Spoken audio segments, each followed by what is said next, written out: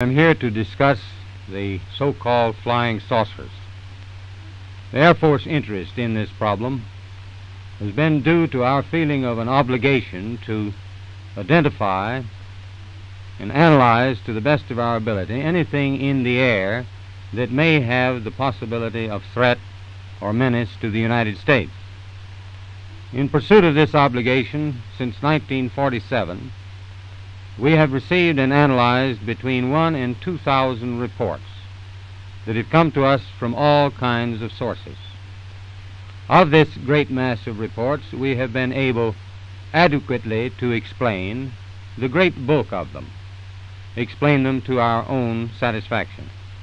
We've been able to explain them as hoaxes, as erroneously identified friendly aircraft, as meteorological or electronic phenomena, or as light aberrations. However, there have been a certain percentage of this volume of reports that have been made by credible observers of relatively incredible things. It is this group of observations that we now are attempting to resolve.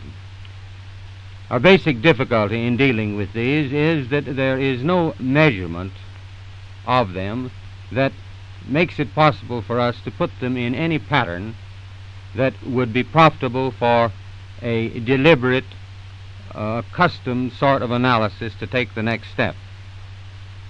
We have, as of date, come to only one firm conclusion with respect to this remaining percentage, and that is that it does not contain any pattern of purpose or of consistency that we can relate with to any conceivable threat to the United States.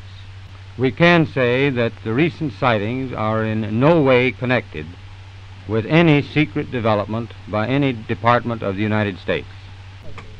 Watch me for the signal there, sir. Start. I'll start when you throw it down. Major Keyhole, as author of the book Flying Saucers Are Real, what is your opinion of these new sightings of unidentified objects? With all due respect to the Air Force, I believe that some of them will prove to be of interplanetary origin.